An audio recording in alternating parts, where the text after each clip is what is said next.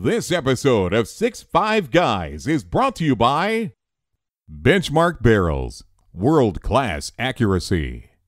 Defiance Machine, defying tradition with innovation. JC Steel Targets, the industry leader in quality AR-500 steel targets.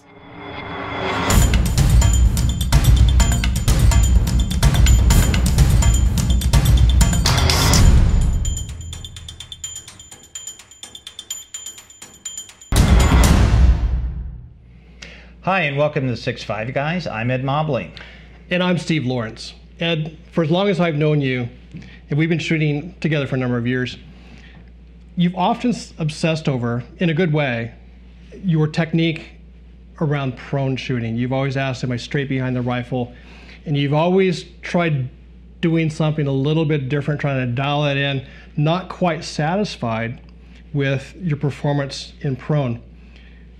Earlier this year, when we went to New Mexico, you had shared with me with great excitement about kind of our recent discovery. Maybe you can share that with us. Yeah, and you know what it came down to is, I'd go to a class or seminar or whatever, and I tended to be angled off behind the rifle, kind of like a sling shooter, because that's how I started. And when I started shooting at a young age, I used a sling, and so when I got into this tactical rifle game, well, I just got rid of the sling, put a bipod on the rifle, and just did the same thing. Yeah, I did the same thing. Yeah, and it worked, but I kept hearing, well, you really need to get straight back behind the rifle. And so, of course, they'd say get back behind the rifle, and of course my groups would just open up. They would, well, it's scattergun is more like it, but I'm like, there are a lot of good shooters who can shoot straight back behind the rifle. And even though my groups weren't what I wanted them to be, I could just see that the recoil impulse was just straight back and it would come right back on the target. So but that's not what you were experiencing. Well, the recoil impulse. Okay. Even before I kind of figured some things out. What I'm saying is what caused me to, over years try to figure this out is I knew that being straight back behind the rifle is a better way to manage recoil. Yeah. But if I had to trade off between recoil management and accuracy, of course, I would go with accuracy. It's like, well, how do I get both accuracy and good recoil management? And so it was prior to our trip to New Mexico where I was like, all right, I don't want to go to another class again, and they're going to tell me the same thing, and then it's just not going to be pleasant. Yeah. So what I decided to do, and we've got some B-roll here to kind of illustrate the points, but bottom line is it just involved lowering the cheek piece. All right, so what I'm illustrating here is how I would normally get behind the rifle. You can see I'm angled off quite a bit, and you can see that my cheek piece is really high to the point that I had to get extra high studs for that Terry Cross cheek piece. But again, this is how I essentially used to shoot with a sling, and just got rid of the sling and put a bag underneath. So then when I would get straight behind the rifle, I noticed that I couldn't see through the scope.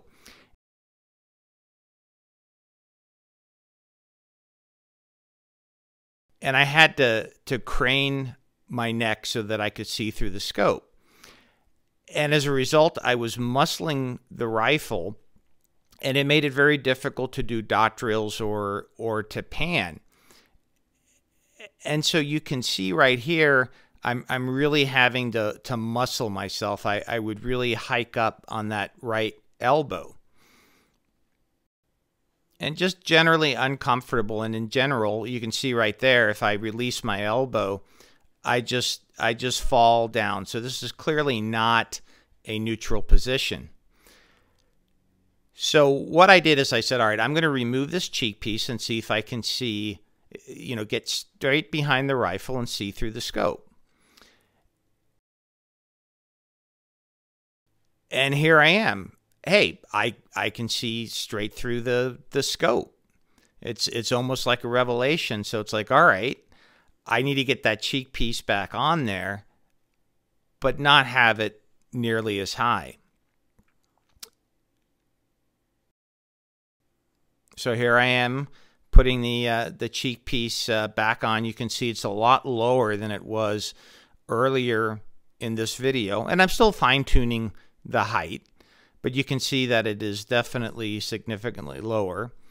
And then I also found that a change-up of bags would help, because when you're straight behind the rifle, it was more difficult for me to kind of hug the bag. And also the cheek piece, as I'm pointing out there, is at a lower point of my face. But the important thing is that it's a very neutral position. I can raise my elbows, so I'm not hiking myself up, and that makes a more repeatable position. You know, I don't have it totally parallel to my spine like some of the folks do, but it's a lot straighter than I was. And here I'm showing that as it recoils, it just recoils straight back. And that helps it come right back on target.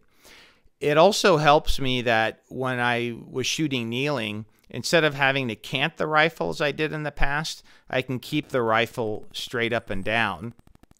And then also in offhand, it did the same thing. Instead of having to really crane my neck down, I'm starting to illustrate it here, I really no longer had to crane my neck down. So not only did it help me in prone, but it helped me in kneeling and offhand. Okay, folks, so hopefully that was helpful. Had a lot of B-roll. Thanks, Steve, for being patient as you sort of went on my OCD journey there. I mean, we've been shooting together for a number of years. I mean, what were just some of the things that you had noticed? You know, there was this before and after.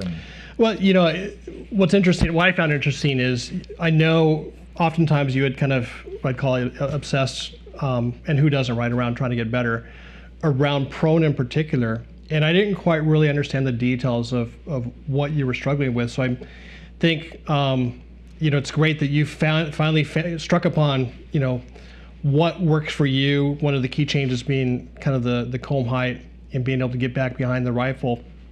So I think, to me, what I take away is, you know, if there's those things that are really sort of the thorn in your side that are just, you're struggling with time and time again, don't give up, right? There's probably something that the shooter needs to find that will be the breakthrough, right? That kind of takes them to that next level. Yeah, and I think sometimes you got to find the root cause, because for me it was like, okay, I couldn't get behind that scope without, again, just kind of propping myself up as we talked about earlier. And so I just completely removed the cheek piece, and I saw, okay, yeah, it is physically possible to look straight through that scope. And you know, that was just a whole paradigm shift for me. And of course, you know, I wish I had figured that out 3 years ago. I would have saved myself. But you know what? That's part of the journey, and you know, we're sharing it with you. And so I've been shooting like this now for a few months, and it's almost like still kind of being a bit of a new shooter. I'm still trying to get just that ideal cheek piece height, so there's still a little bit of tweaking. And you know, the other thing I think is interesting though is because we have. Well, actually, last year we had shot 308 in match competition. We both have been shooting a lot of 308, and you really have to be on your game in terms of recoil management to get back on target. So I think for folks that may be shooting, you know, lighter recoiling caliber quite a bit, it may be masking some of these things that, some of the fundamentals of marksmanship that you can kind of let slide, because they're a lot more forgiving, right? If you're shooting a flat shooting caliber, it's going to give you a bigger fudge factor to make mistakes. Absolutely, and you're absolutely right about the 308, because especially being angled off behind the rifle, you in the case of a left-handed shooter, you just saw that reticle go up and to the right, up and to the right, up and to the right, and then just to finally get behind a 308 and just have it go whoop, boop, and come right back on the target. And then, you know, even do some other things with it, like even slightly free recoil the rifle, and just do things that weren't possible angled off. It again, it just opened up a whole new way of thinking, and as we discussed earlier, even lowering the cheek piece helped me in other positions. Now, I did kind of change the placement on my face, but again, I think even if you've been shooting for a long time, sometimes you've just got to completely deconstruct your position. Just start from the beginning, blow it up if you're not satisfied with where you are. Yeah. Well, guys, hopefully you found this tell of learning interesting and informative. If you have, make sure you give it a thumbs up on YouTube and share it with your friends on social media. Remember, folks, life's an adventure. Stay on target.